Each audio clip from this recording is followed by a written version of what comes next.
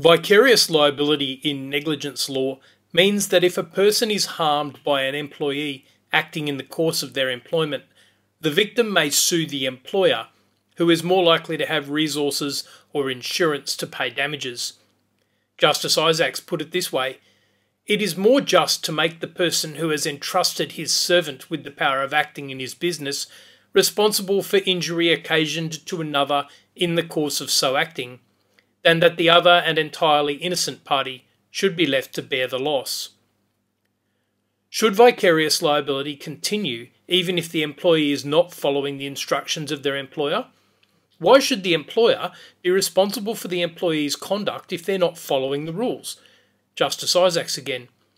An instruction or a prohibition may of course limit the sphere of employment, but to have that effect, it must be such that its violation makes the servant's conduct distinctly remote and disconnected from his employment. In this case, a farmhand was told to make a campfire and cook chops for lunch in a certain part of Brown's farm, but by lunchtime the farm workers were still in a different part of the farm, so they made a fire there against the rules instead. The fire got out of control and spread into Bugge's farm, causing damage. He sued Brown.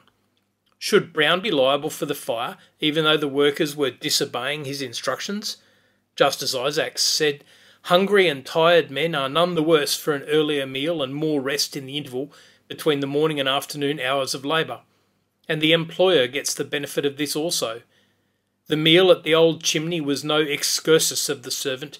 It was not a frolic of his own. It was something purporting to be done in the line of the servant's employment. And it was not so remote from the employment as directed that the employee can be regarded as a stranger or intruder on the paddock in lighting that fire, or as having no right to be there at all." As a result, even though the workers were disobeying the instructions of the employer remained vicariously liable.